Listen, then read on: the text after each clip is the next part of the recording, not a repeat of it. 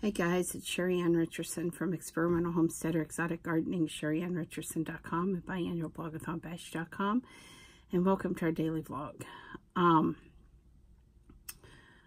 I've got a really busy week coming up. The appliance people are coming out tomorrow to find out what has gone wrong with this refrigerator this time, because it's not working again.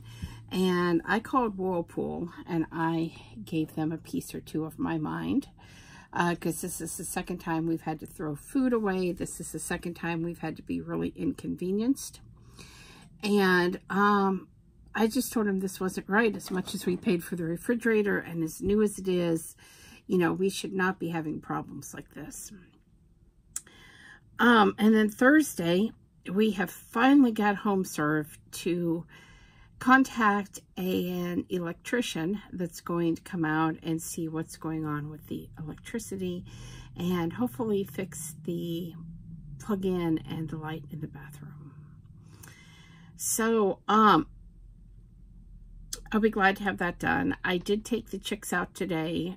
They've been outside all day in the new chicken coop that got assembled yesterday.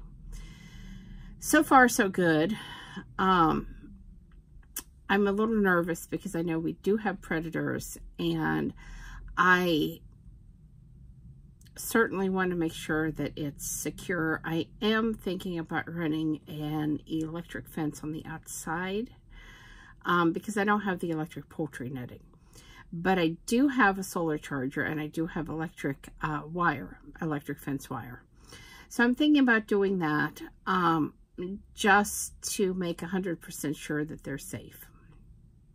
So I know we've had problems in the past with raccoons being able to put their paws underneath of this particular coop, and we did put a board across the back. The rest of it is inside in the fenced area, and I'm thinking that, you know, the fence moves, they probably are not going to try to climb over that, and so it should be pretty safe.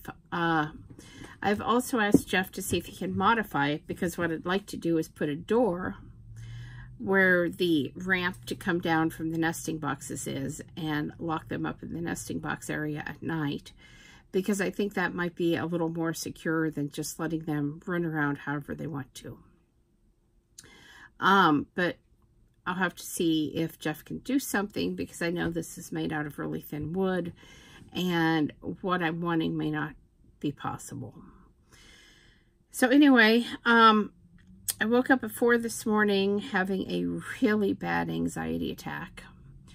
I have been having many anxiety attacks all day, and I have no idea why. You know, I don't know what's triggered at this time. But I wanted to get on and do the vlog, because when Jeff gets off work, he has to stop at my grandmother's. She wants the patio furniture scrubbed down, and she's wanting the newspapers taken to the recycle center. So he's going to stop and take care of that, since he works not even 5 minutes away from where she lives. And then when he comes home, I'm not sure what we're going to do tonight, but maybe work on the chicken coop and maybe something else. He did get the mower fixed last night, and so I was able to get a little bit of late night mowing done, which was good, because it really, really needed it bad. So anyway, guys, please subscribe, thumbs up, thumbs down, comments below. Thanks for watching, and have a great night.